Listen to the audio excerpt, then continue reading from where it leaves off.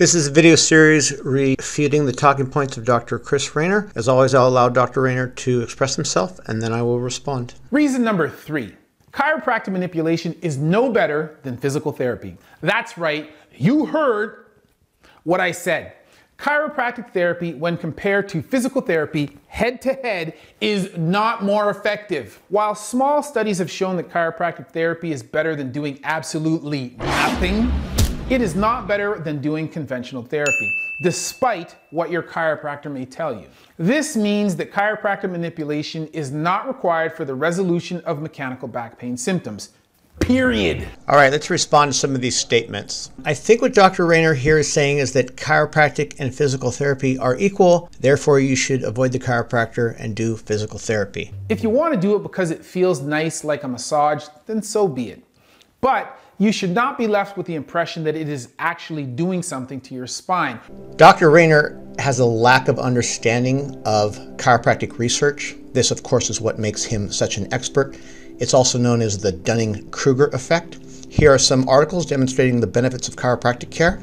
As we've seen, there's lots of research validating the benefits of chiropractic, and yet there seems to be discrepancy between spinal manipulation affecting low back pain. Why is that? It has to do with research design. If we remember this study from the previous video demonstrating there's a separation between the pain and the pain generator, and this study demonstrating that if we fix problems with the feet, it positively diminishes low back pain, also indicating that the pain and the pain generator are in separate locations.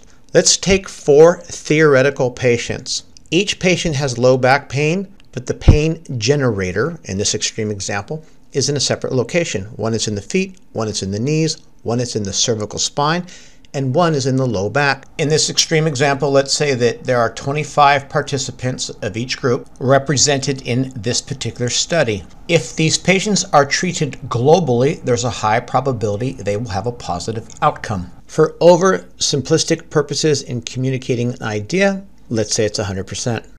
Now, if these same 100 participants went to a study where they were only locally treated in the lumbar spine, in this example, we'd have a 25% improvement. You can also see, depending on the variation of the participants, how it would change the outcome percentages. This is the difficulty in doing a study where you have a local adjustment without screening for the location of the pain generator. Hence the statement made by Dr. Raynor. While small studies have shown that chiropractic therapy is better than doing absolutely nothing, this is why patients have subjective experiences that are beneficial in decreasing the rates of their low back pain, but it's hard to quantify with a certain type of research design. All right, this is just another talking point that Dr. Raynor makes. it is not better than doing conventional therapy, despite what your chiropractor may tell you. Alternative therapies include chiropractic. Conventional therapies include physical therapy. Both groups do spinal manipulations, and both groups are authorized to do physical therapy and work with muscles.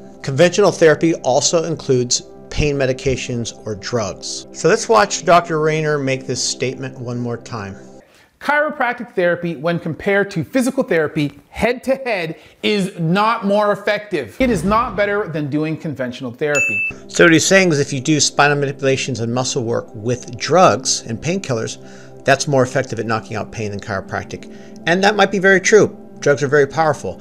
One of the reasons a vast majority of patients seek out chiropractic care is because they're not interested in the use of medications to knock out pain. This is a real-world example of a patient who had pain reduction with chiropractic and wanted to avoid the use of medications. I'm saying it's just so good to have somebody understanding exactly what I've been going through all these years, just like that, and know what to do.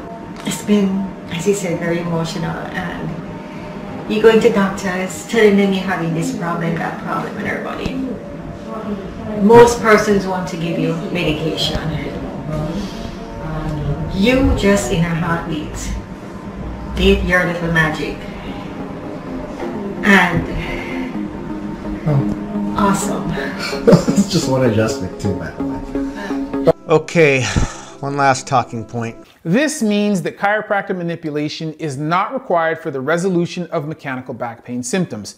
No study has shown this to be true. Now, to my knowledge, are there any studies stating that physical therapy and or conventional therapy are required for the resolution of low back pain? I want you to hear this statement Dr. Raynor makes in another video. Let's think about it this way. As a surgeon, I am painfully aware of the risks involved in what I do. And before you lie down on the operating table, we will explore all other treatment options that may be available to you. But I have a suspicion that does not include chiropractic. Before you go under the knife, you should see physical therapists, massage therapists, do yoga, Pilates, meditation, stretching. Despite what Dr. Raynor may tell you, you should also try chiropractic, because once you've been cut, surgery is a polite word for being cut, you cannot undo the anatomical changes the surgeon has introduced into your system. Dr. Raynor, once again, thank you for giving me the opportunity to respond to your videos.